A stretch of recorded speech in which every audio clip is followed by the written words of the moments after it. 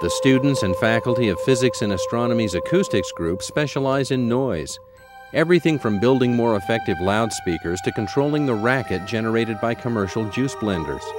But one of the group's most exciting mentoring opportunities arose in the summer of 2002, when Dr. Tim Leishman received a call from the church, a request for help with the acoustics of the new conference center. One of the problems that the church has found is that near the rostrum there is a perceived echo when people are speaking. It's very disturbing.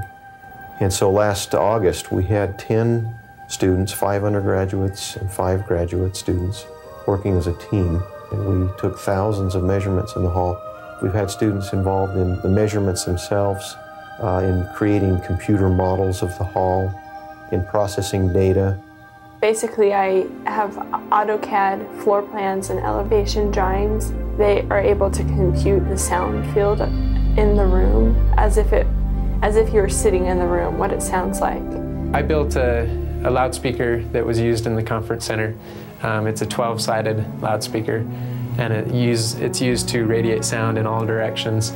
And we also got to take turns running the analyzers and looking at data and discovering solutions for possible problems. It's a once-in-a-lifetime opportunity to work on a hall like that, and especially as a student.